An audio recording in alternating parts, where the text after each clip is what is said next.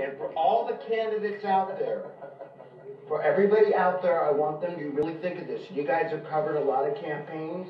The average congressional candidate gets 150,000 votes. All right, in the different districts, Nancy Pelosi got 275,000 votes. Yet, 1,950,000 people so far have signed to remove Gavin Newsom from office.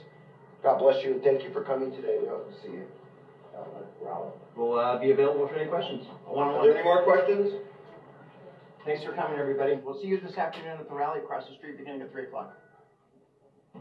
Bailey, you want to recall Gavin? What?